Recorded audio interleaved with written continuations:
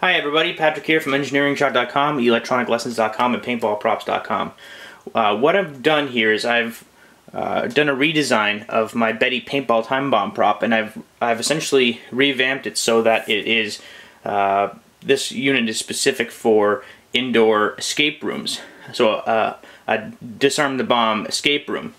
I design the electronics, you make it your own, as always. Let me tell you what comes with this set, and then we'll get on with some demonstrations. The Betty module comes fully assembled and tested with a siren, countdown timer, processor board, keypad, stereo to stereo connector, optional speaker, 2 keys for the power module, and an AC to DC wall adapter that you can use to apply power. That's not seen here, but it does come with an AC adapter, AC to DC adapter. Now, some of the functions, if the bomb is not disarmed, the siren goes off. You can program in any time between 1 second and 99 minutes and 59 seconds, so essentially an hour and a half. Just 1 second under an hour and a half. The speaker you can use if you want, but it comes with the stereo to stereo connector so that you can plug the audio output into your own audio amplifier and speakers, say a Bose player, and the unit talks to you. The keypad has 16 digits, so let's get on with a couple demonstrations. So what I've done is I've disconnected the speaker so I can get a higher level of volume. I've connected my audio output through the included stereo to stereo connector, and I've connected to my computer speakers. You don't have to use your computer speakers, you can use your Bose player, your boombox, whatever you have available. Siren's connected to the siren output, and I'm using my benchtop power supply to apply 9 volts DC to the power connector. Now, I will be providing in the listing instructions how to use your included AC to DC adapter to plug into the wall and how to connect to the power terminal block. But my benchtop power supply is much easier to use in this video as an example. So I'm going to power it up by turning the key. And what happens when you power it up? The timer turns on and the green LED turns on. So in order to start the game, I have to press 1. Program wire. Program wire. Now let's talk quickly about the wire outputs. You see all these scraggly wires in the back? Those are your wire cut outputs. Wire 1 on the left is brown. Wire 2 is white. Wire 3 is black, and wire 4 is red. And those are all connected to the 4 pins on the other side, which are all common. You'll actually see on the board, I know you can't see it from here, but these outputs are labeled W1, W2, W3, W4, and then the last 4 pins are COM for common. And so if I want to pluck wire 1, I'd simply just pull it, because they are female to female wire connectors. You can literally plug them in and unplug them. If you want, you can also cut them. The Betty unit comes with a lot of extra wires so that you can choose to cut them or pluck them alternately, especially if you're making an escape room prop. If you're using this as an escape room prop, which is what I've essentially designed it for, I can teach you how to wire these wires out to your own custom panel so that you can make a really neat panel for a wire cut mode, something that's a little bit more spiffy than just these scraggly wires. Anyway, back to it. So program wire. I have 5 options here. I can program in wire 1, wire 2, wire 3, wire 4, or I can disable wire cut mode completely. If I press star, wire cut mode has no effect during this specific game. But if I want to choose the deactivation wire to be wire 3, I'll simply press 3. Ready clock. Ready clock. So in this case, I have to program in the timer. In order to increment any digit, I tap the button. If I want to move on to the next digit, I press the button and hold it and let go. Increment. Move to the next digit.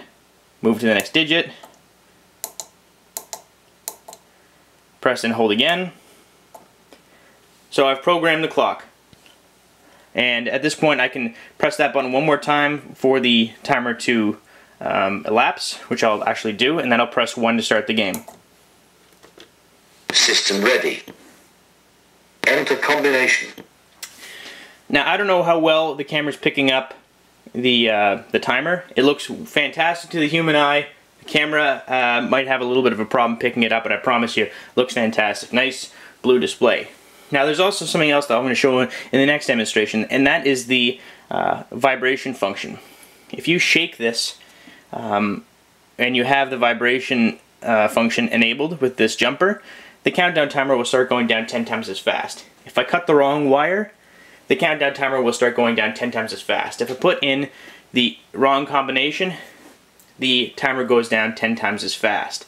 So if I cut the wrong wire, wire cut mode is out. You can't use it anymore. The only way to deactivate it is to enter in the proper combination. So just for the sake of making this first demonstration simple, I'm going to enter in the default combination of star number 11. System deactivated.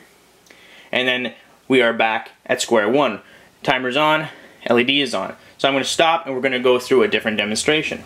In this demonstration, I'm going to use the wire cut mode. And I'm going to actually, I'm only going to show you how to deactivate it with wire cut mode. I'm not going to show you how it, if you cut the wrong wire, it starts counting down 10 times as fast, because you'll see that in many other demonstrations. So what I'm going to do is I'm going to start the game. Program wire. Program wire, let's just say wire 1. Ready clock. Ready clock. Let's just do 10 minutes. System ready. Enter combination. So if I pull wire 1, which is brown, System deactivated. now you'll notice that it's reset, but now the red LED is on. Why is the red LED on? Because not all of my wires are connected. So what I have to do, and pardon me for having to go around here, I have to reconnect it. And now we are back at square one. The green LED is on. To start the game, I press 1. So actually, just for the sake of being thorough, let's do another wire cut mode where I pull the wrong wire, and then I'll enter in. Then I'll wait for the timer to run out, and you'll hear the siren. Let's just program it to 10 minutes. Actually, I've gone too far ahead.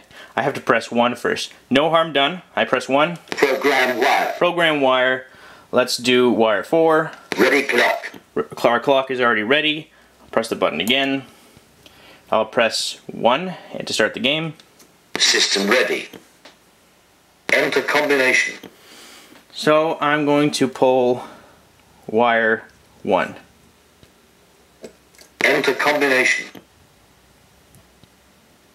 And it starts counting down 10 times as fast, as you can see. So I'm going to actually hold the siren because it's very, very loud. It shouldn't have said intercombination there. I'm going to comment that bit out right out of software as soon as this is done.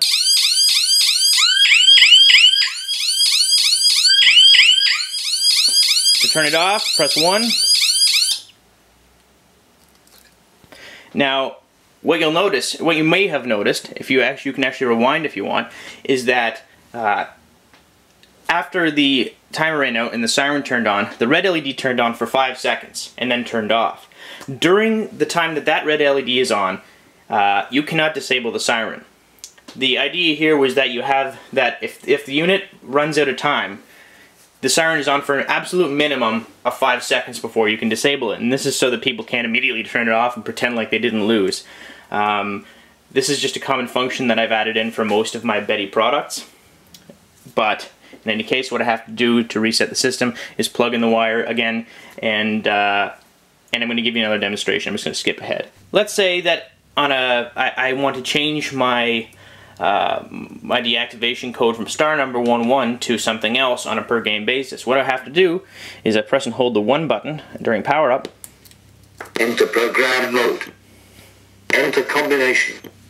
2121. Code programmed. Program wire. Program wire. Let's disable wire cut mode by pressing star. Ready clock. So by doing that, pulling wires, any wire, during gameplay doesn't make a lick of difference. It's completely disabled. It's completely gone. But only on a per game basis. So I'll ready my clock.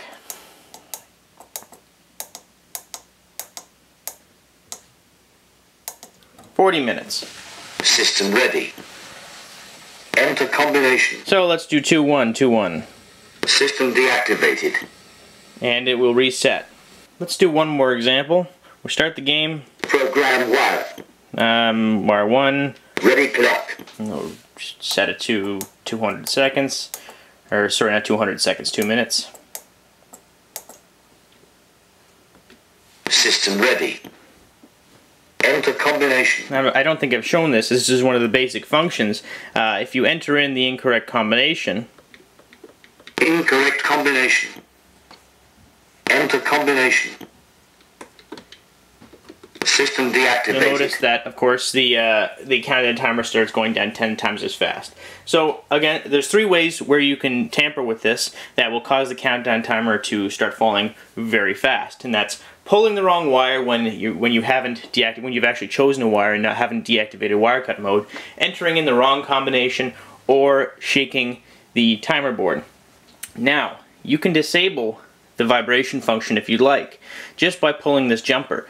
Pulling this jumper off disables the vibration mode. Just pull it off, save it, put it in your pocket, put it somewhere safe actually. And then when you want to reapply it, if you ever want to reapply it, just simply pop that jumper right back on top. So there'll be a lot more information in the listing. This video is just supposed to give you an idea of how simple this is to work. I can also do a little bit of customization for a small fee to the timer if you want to be able to choose between, say, fixed games like 60 minutes, 45 minutes, or choose between 2. I can accommodate that for a small charge. I just have to customize it for your specific needs. So, lastly, everything comes assembled. Everything you see here. It comes also with 2 keys, a stereo to stereo connector, siren which you plug in right here, and a 9-volt AC to DC wall adapter that is rated for that's compatible with America and overseas because it's 50 or 60 hertz, 120 to 240 volts AC in. A nice 9 volts DC 1 amp out. So if you have any questions, don't hesitate to contact us through engineeringshock.com or paintballprops.com. Send us an email at engineeringshock@hotmail.com if you'd like. Comment here. This is, again, a redesign for an escape room, and I'll have it up at paintballprops and engineeringshock.com very soon. Thanks for watching.